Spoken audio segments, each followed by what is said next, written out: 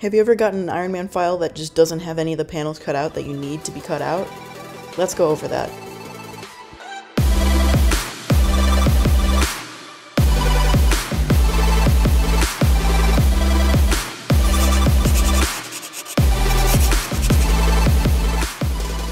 So I want to take this time to give my friend Konrad a huge shout out for teaching me how to do this in the first place.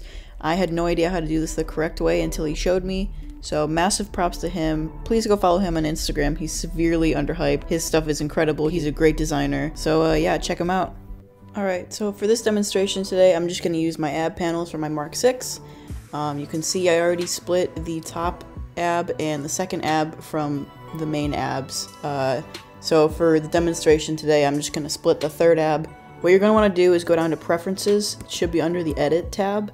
You're going to go into Preferences and you're going to go to Add-ons. You're going to look for 3 add-ons. And for me, they're already enabled, so I'm going to my enabled section, but you might have to search for them. You're going to want to select Add Mesh Extra Objects, Mesh Loop Tools, and Object Bool Tool. Now if you close out of that, we're going to get started cutting out this ab piece. I'm just going to turn off the second ab and the top ab just so they're out of the way. So now what we're going to do is we're going to go up to Add, Mesh, and Single Vert. And so basically what we're going to do with this vertex is we're going to create a shape to cut out this top ab. Now if you place that on the surface of whatever you want to cut, you want to enable the snapping tool.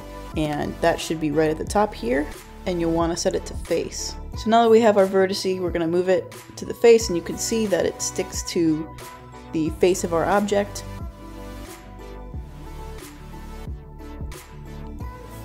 So now I'm just going to go and line this up along the edge I want to cut.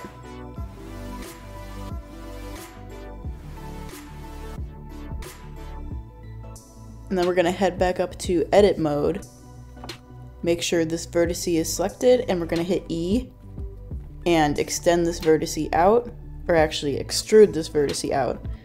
So basically what you're going to do is you're going to keep doing this and trace around the edge you want to cut, or the shape you want to cut.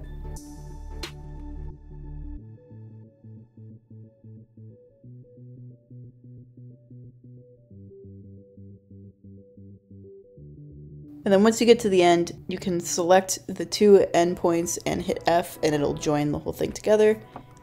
Then you'll want to select all these points by hitting A, and then hit F to create a face. Now what we're going to do is we're going to hit E, and we're going to extend this face outward, so it passes the object that we want to cut out. Then we're going to hit Control I, and we're going to do the same thing, but on the opposite side.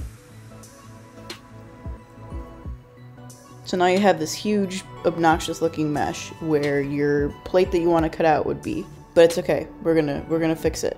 It's gonna look good. Now you might want to adjust this just so the line is cleaner. For this example, I didn't spend too much time cleaning it up just because it's a quick demo.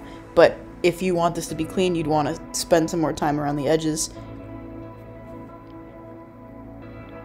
Just gotta fix this one point that got a little out of line. So now we're going to go back to object mode.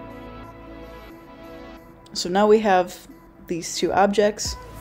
You're going to want to select both of them and then copy and paste them. So we're duplicating this, that way we can properly cut this panel out.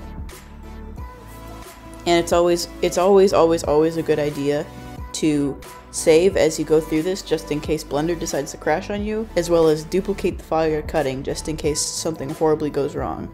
Alright, so now you have your copy, and you can go ahead and hide that for now. So now we're going to select the new mesh we just created, and our ab plate.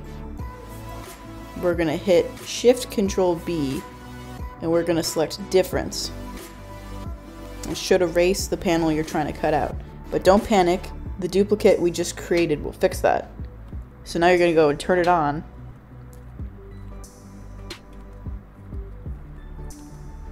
And you're going to hit Shift Control B again, but instead of hitting Difference, you're going to hit Intersect. And there you go. You have your panel cut out. And this works for pretty much anything you want to cut out. It doesn't have to be a panel. You can cut out squares with this. You can cut out random shapes.